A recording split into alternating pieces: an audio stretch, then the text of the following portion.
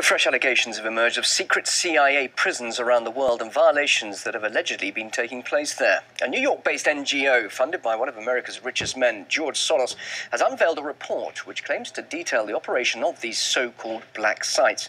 Artis Khan has the details.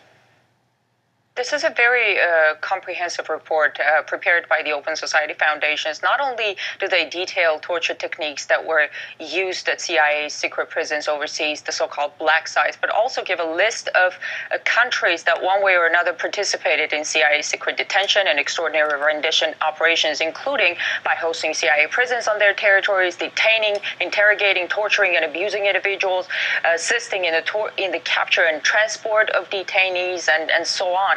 So the list includes countries like Afghanistan, Australia, Canada, Denmark, Djibouti, Egypt, Georgia, Germany, Syria, Turkey, Italy, the United Arab Emirates, the United Kingdom, Yemen, and other countries.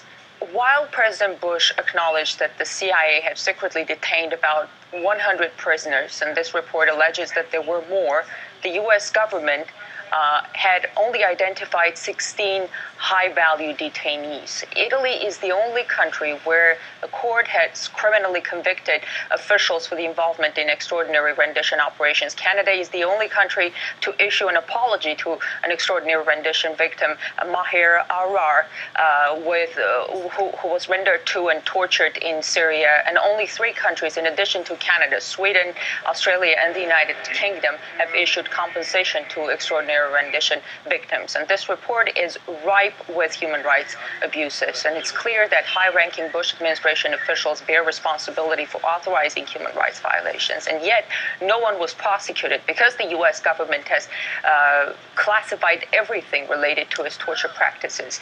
And any accusation would be dismissed on state secrets grounds.